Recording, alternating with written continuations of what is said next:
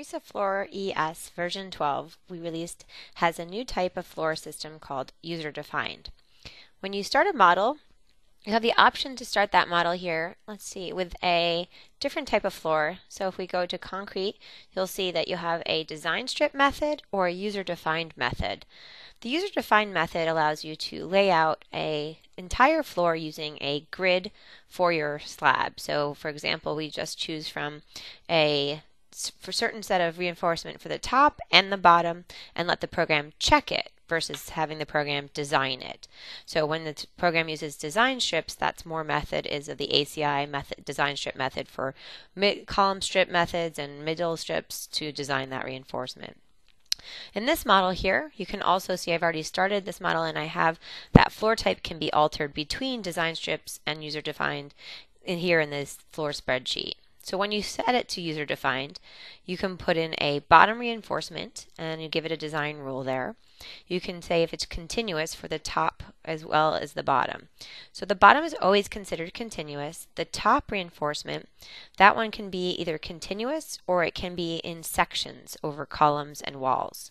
So if we go over to our new slab design rule spreadsheet, looks a little different. First thing you have to define if you're saying a design strip or a user defined. So the one we're working on is the user defined, and we would skip over the slab design strips and go straight to the user defined bottom reinforcement. So here this is where you tell the program I want a number 8 bar. I want to use it consistently in both directions at 12 inches spacing. We'll also want to go to the top reinforcement. And that top reinforcement you can lay out here as a top bar in a certain amount of spacing. First thing we'll do is we'll start by adding that, and we can maybe, we'll come back later and if we want to do some more reinforcement rules. So this top reinforcement, that's going to be laid out over the columns and the walls. And the way we can see that here is under our reinforcement top rebar, we see a mesh of over the top reinforcement over these columns and over these walls. These are defined inside of the column spreadsheet user defined tab. So right now we're going over every single column, although you can adjust these numbers, you can move them eccentrically, but these are going to be 120 inches in each direction over each column. And if we look at the walls panel spreadsheet, we see the same type of thing. We have a 30-inch offset off that wall.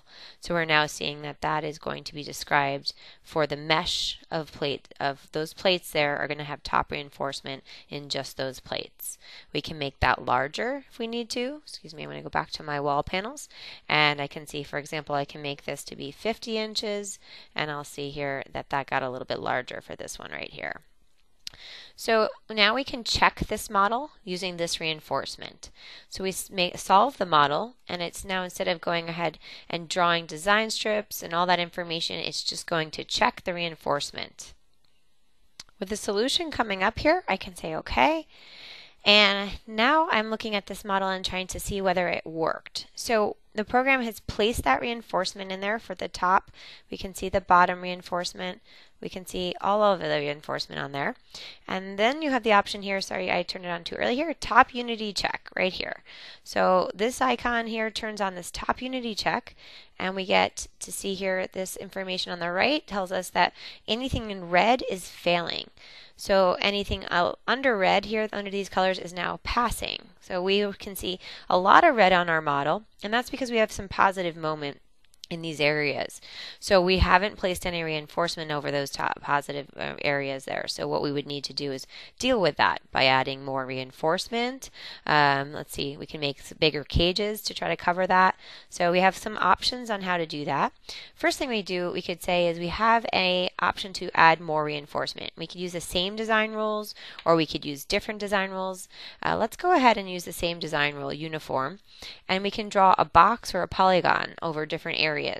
And we'll say apply and we'll just draw kind of a box in a couple different areas so we see that we put some reinforcement in these areas and see what happens.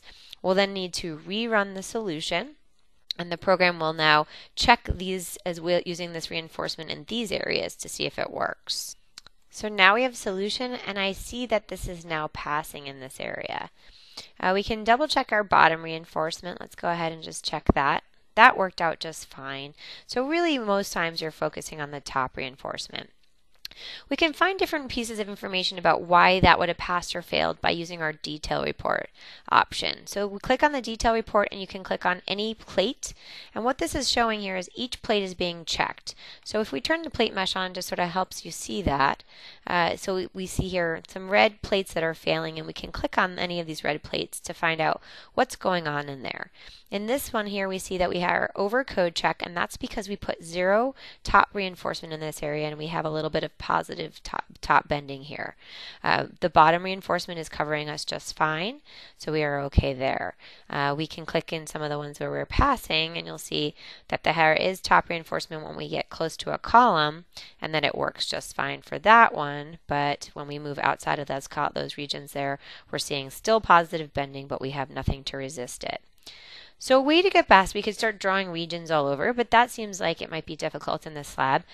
So what we could do is we could go ahead and switch this to be, under our floor spreadsheet, continuous for the total top bar. So instead of just doing patches of top reinforcement, we are now going to say place the entire top reinforcement everywhere. And then you would rerun the solution and see that we're going to distribute that top reinforcement everywhere.